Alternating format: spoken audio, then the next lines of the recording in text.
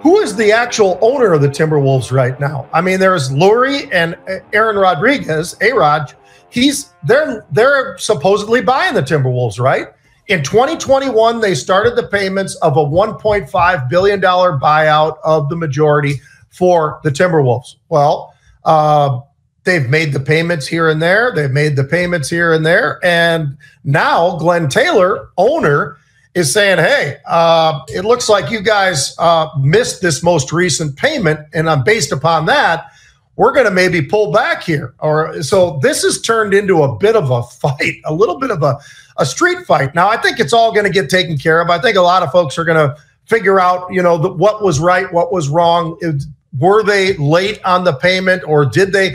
Everybody's got an opinion. If you talk to one side, everything is fine. You talk to the other side, not everything is fine. They've got some pushing going on back and forth right now, and Glen Taylor is fighting for a lot of those other folks that are part of the ownership. He's the major owner of this whole thing.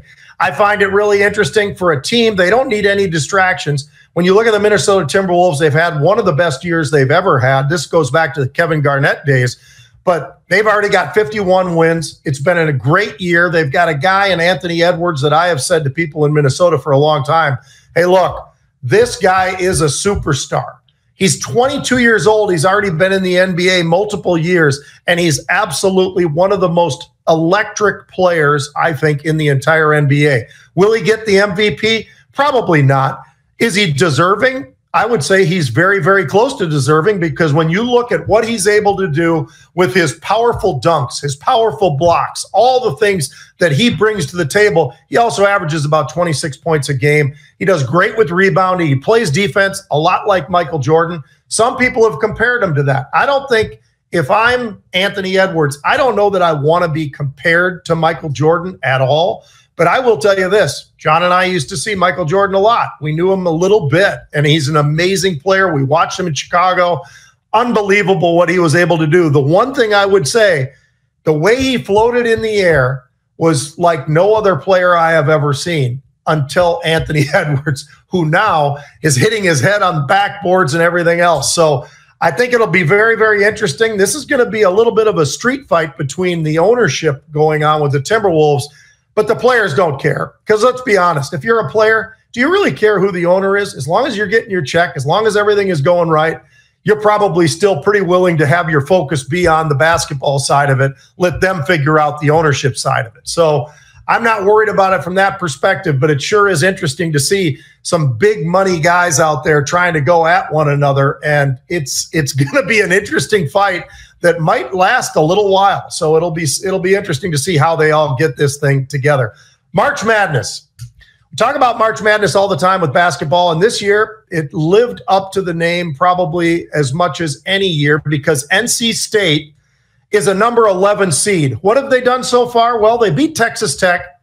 They beat Oakland, who had unbelievable shooters on that team and a legendary three-point shooter on that team. They beat number 2 Marquette. And then this weekend, they took out number 4 Duke. And so it's been an unbelievable run. They're a 11 seed, as I said. This goes back, now that they're at the Final Four, this is going back to the Jimmy V days. I mean, this is an unbelievable run that they've had.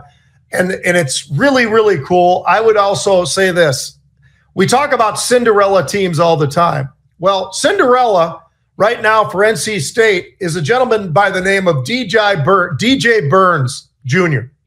I would highly recommend you go onto YouTube or anywhere and try to find any of the highlights, because this big man, 6'9", 275, maybe 295-pound guy who's out there playing at a high level and shooting from everywhere on the court. He had an unbelievable night against Duke, the Blue Bloods.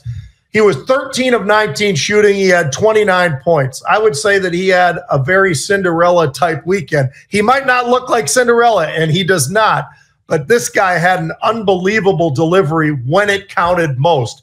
And now they're on to the next and last levels of the Final Four. So this should be really exciting. I think it's always exciting. There's always one team out there that everybody is shocked by. I would say NC State is that team, because being number 11 and going up against teams like number 2 Marquette, who a lot of folks had going pretty far, if not the Final Four, very, very close. Well, they were very, very close, but that game ended up not even being all that close with NC State. So a lot of excitement. The Final Four is here. We've got a lot of basketball today. We'll give it a little bit of football again tomorrow. But, folks, have a great one. We appreciate you watching the Rebels Edge. John is traveling to parts unknown. Actually, they are known, Miami.